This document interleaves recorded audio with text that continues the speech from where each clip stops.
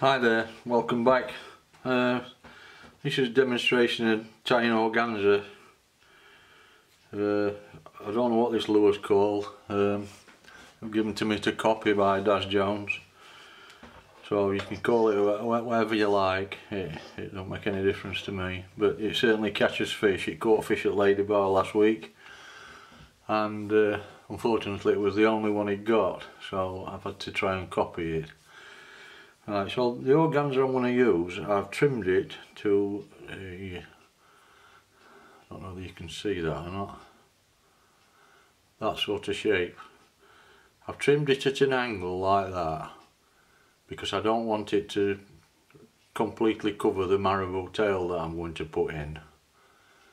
So I'll start off. The hook is, well, this hook's a barbless hook. It's a fulling mill heavyweight grub hook. You can use a B175 if you want a barbed hook. I like barbless hooks. I'm going to start off by pulling bead back. You don't have to do this, you can leave bead loose if you want, but I don't like loose beads. I don't like them to spin round.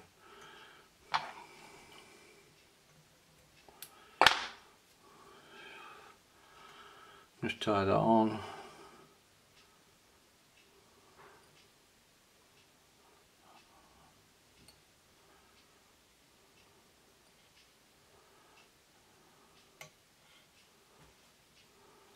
So take a little bit of a whip finish in that, and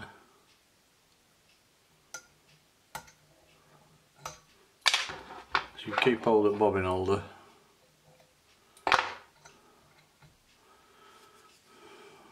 Slide the bead on, retie the thread on the back,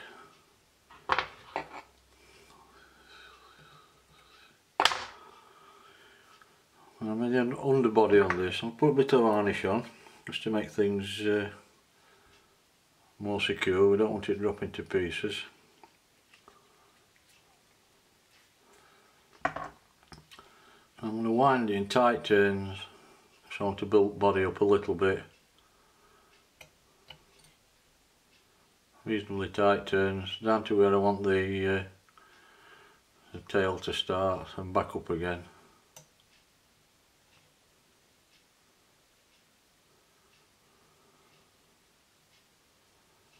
I'm going to build up to the back of this bead. The thread I'm using is a Vineyards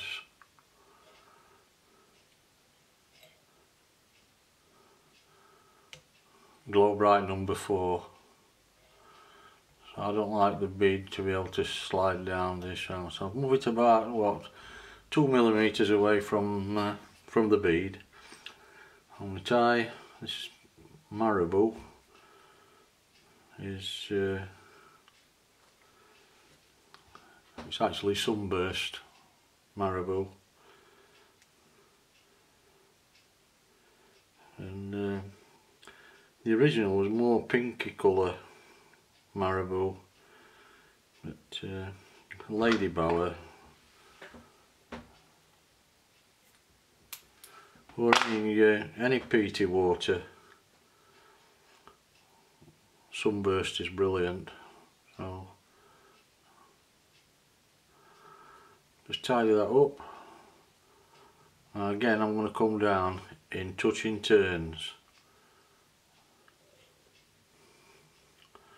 because you'll see why in a minute, because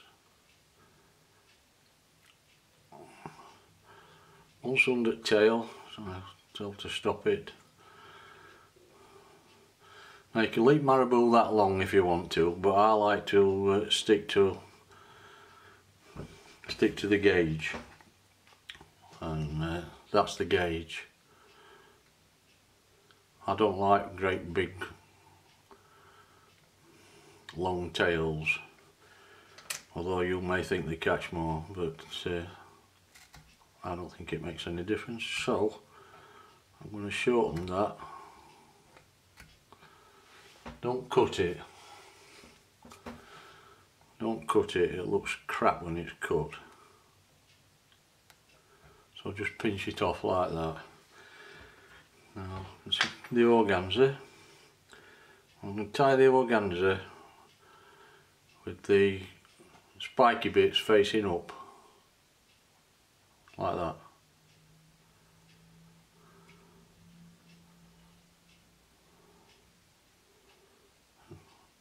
The tab needs to be just the length of the body to keep everything nice.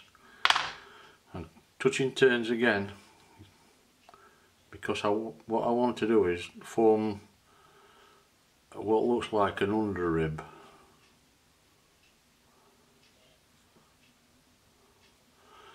I'm going to wind the organza just like you would in open turn, just a slight open turn, so that you can see the glow bright floss underneath it, like that. And round the head, a couple of turns, lift it up in air, put the thread over it, pull it forward so you get in between one of the two of the strands. Trim it off close as you can. There's enough organza there to tie another 2 flies. And I'm going to just build the head up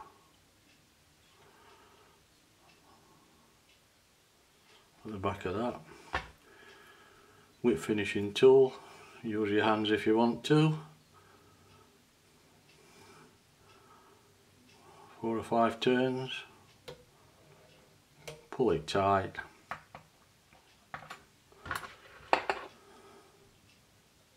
trim the thread to the coat of varnish, and I like to varnish on the bead as well as on the thread. Beads seem to last a bit longer before it knocks paint off them. Right round. Another coat of varnish, and that's the fly done. Make sure the eye's clean. Easy to tie organza. It looks nice and it'll certainly catch you a few